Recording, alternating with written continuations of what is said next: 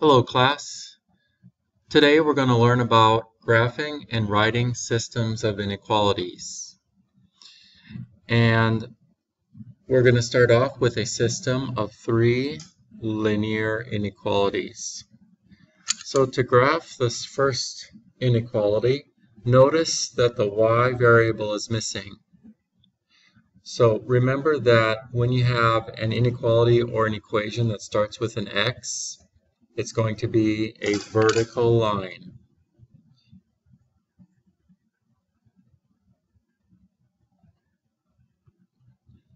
Okay, and this vertical line is going to go through the point -3 on the x-axis.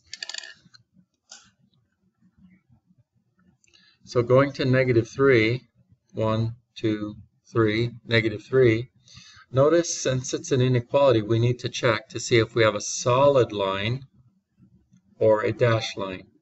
Well, since it's missing an equal part, we're going to put a dashed line at -3. And remember what I told you in the last video. Do solutions exist on a dashed line? No. See, if you plug -3 into this inequality, is -3 greater than -3? No. So none of these points satisfy this inequality or make it true. Okay? So it's greater than, so technically we would shade to the right, but let's put in a test point. So let's choose my favorite test point, 0, 0. So if I plug in 0, the x-coordinate, into this inequality, is 0 greater than -3? Yes. So we would be shading to the right since it works.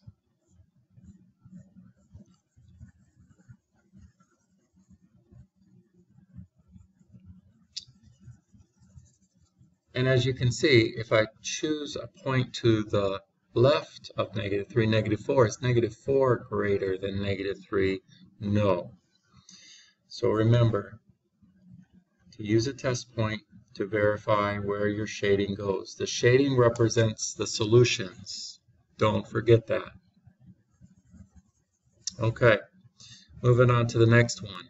Okay, so here's a linear inequality where we have a y and an x.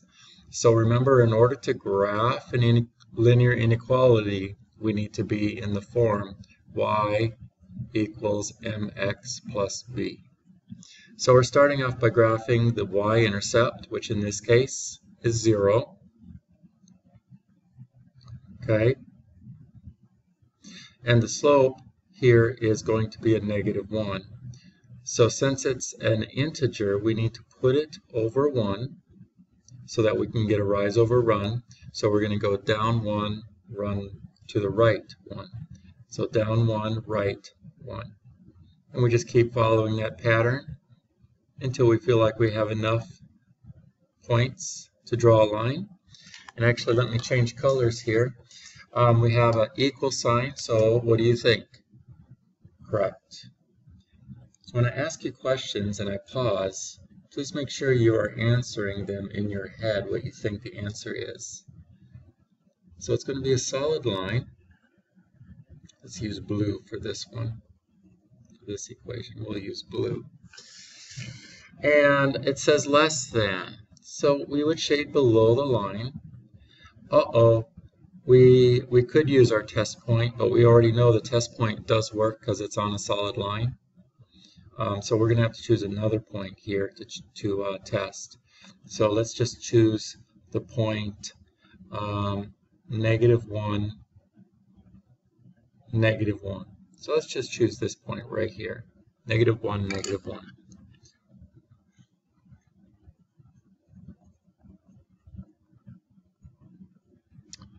Alright, so -1 goes in for y, -1 goes in for x.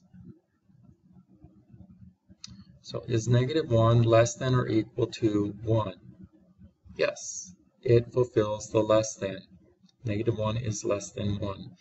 So, of course, we are going to shade below with our blue pencil.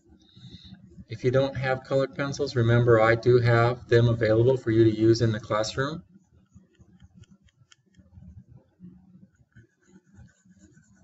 Don't know where they are, just ask me.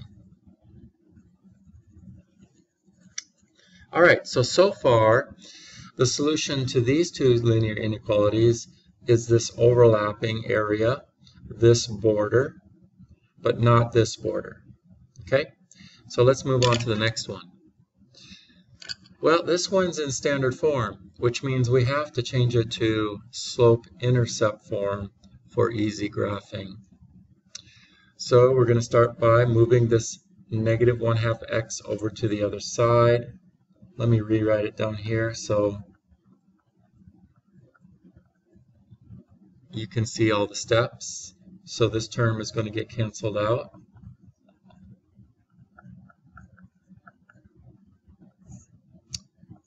So a minus is the same as a negative, so it's going to come down as a negative y.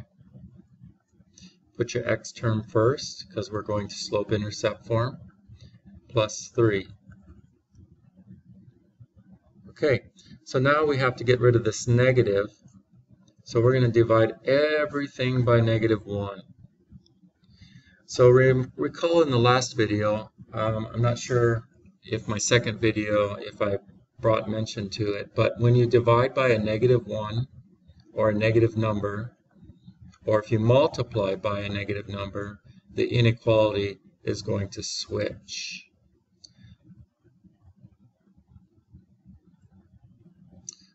So we're going to have a negative 1/2 x minus 3.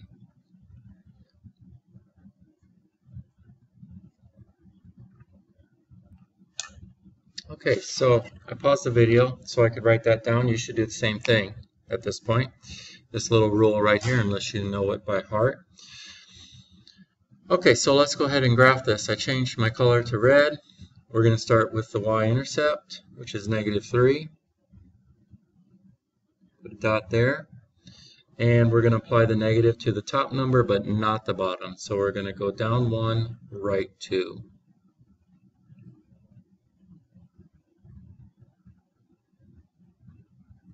Okay, once you feel like you have enough points, you are going to make your line. We have an equal part, so it's going to be solid.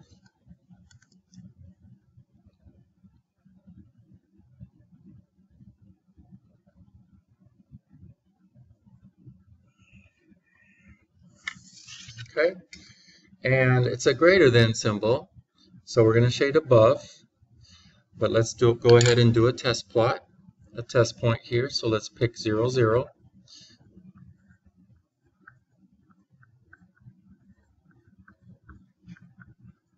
So we're testing 0, 0 to see if it's a solution or not.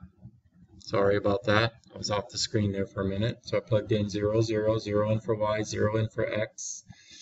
And we get 0 is greater than or equal to negative 3. And that is true. So we shade above the line where 0, 0 is.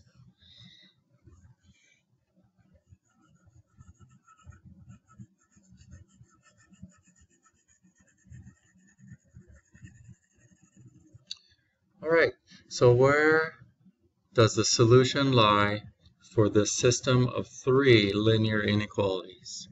Well, we have to look to where we see some black, some red, and some blue overlapping.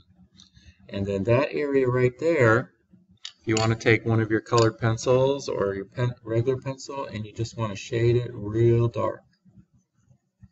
You got to shade that area real dark.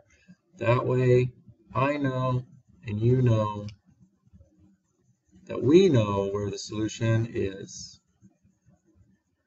located. If I'm not sure, if I can't tell, you didn't make it dark enough. So remember, all the points inside the shaded region are possible solutions for this system of linear inequalities, including the border, the solid borders, but not the dashed line. And not where they intersect, because the dashed line exists there. And so those 2 points will not satisfy this first inequality. Okay, next, go ahead and pause the video, write down, see if you can make a graph of this. Here's your x-axis, here's your y-axis. Okay, so what we want to do here is we want to write a system of inequalities from the graph. So what I'm going to teach you real quick here is how to write the line, and then we're going to write the inequality. So always start, when writing a line, always start with the y-intercept. So this y-intercept is 2, positive 2. I always start moving from right to left. Start with the y-intercept. Then put your x in. Next we need the slope. So you're going to pick 2 points on the line, pretty points. They go through intersection points, easy to count. So down 1, 2, 3. So down 3, right 1. And there is your slope. Okay? And now I'm going to put my y here. It's a dashed line, so it does not get an equal part. And this is shaded below the graph, so we're going to use a less than symbol on this. A less than symbol is below. Again, if you're not sure, put in a test point in for y and x and see if like 0, 0 is 0 going to be less than or greater than or equal to 2, because this would end up being 0. It would be less than 2, so we put a less than symbol there. So next line, it's right here. It's a horizontal line.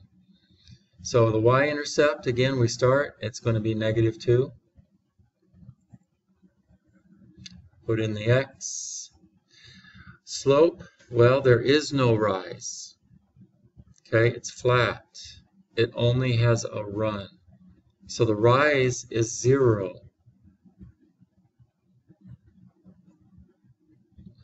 And the run, it doesn't matter what, from this point to this point, let's just go 0 to 1. Okay, and 0 divided by 1 is 0.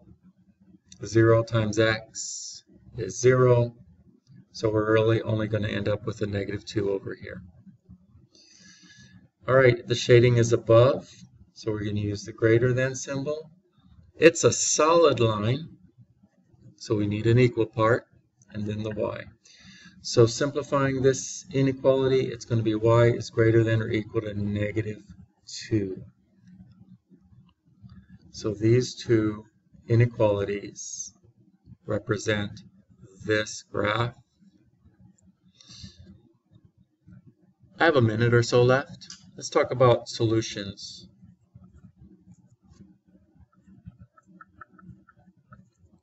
Remember, it's where it overlaps. So if I gave you the point 3, 4, is that a solution? Yes or no? Well, you would go 1, 2, 3, 1, 2, 3, 4, and the answer would be no. This point is not a solution to the system because it lies outside of the double shaded region. It is a solution to one of them, but not both of them. Okay, let's pick another point. -4, 0. Okay, so 1, 2, 3, 4, 0. So this lies in the double shaded region, so yes, this would be a solution. One more. Let's do 0, 0, 2. So that point is going to be right here. And the answer would be, what do you think? No. Why not? Tell me tomorrow. Tell me.